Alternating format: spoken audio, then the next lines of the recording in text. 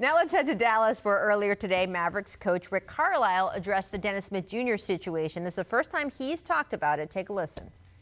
Smith is not here, but I want to let everybody know that I reached out to him and his agent last night and let them know that when he's feeling better, he's welcome to rejoin the team at any time.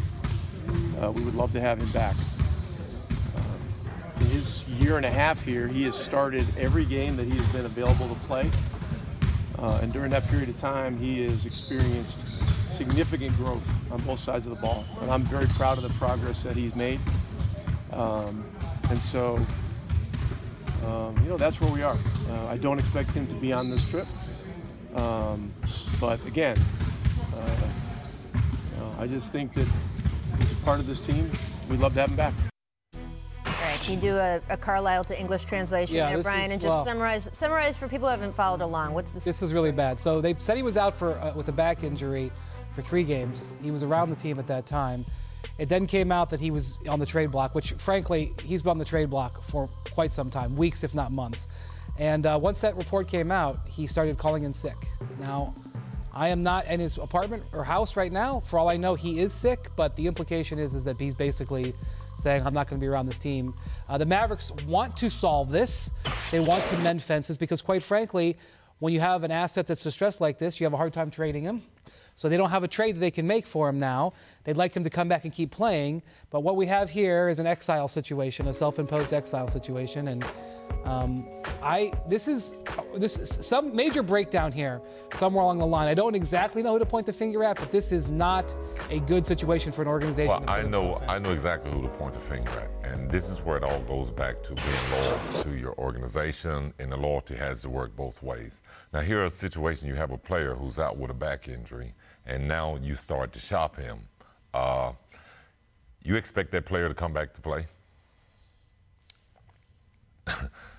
So, or now is that player is thinking, oh, maybe I should heal completely because they don't really want me here, and this is my opportunity to get some rest. Because as a player, you're thinking, I want to come back, I want to do what I got to do for my team. But if the organization is showing that they don't want you, I'm not going to come back unless I'm 110%. I can't come back at 85 for you anymore because you don't really want me. And Scottie, it's not just that they were shopping him. Some of the reporting that came out around that time was not very complimentary things about his attitude, or that Rick Carlisle was frustrated with him. And that's, if it's a player, you're hearing that stuff also. And that's where all the loyalty kind of breaks down at. It's like, you're not going to be loyal to me, then I'm not going to be loyal to you. Yeah, and the thing about it is this is a second-year player who was a lottery pick who has a lot of promise. When you see a team want to trade a guy like that, there's something else going on. But I will say this to that young man.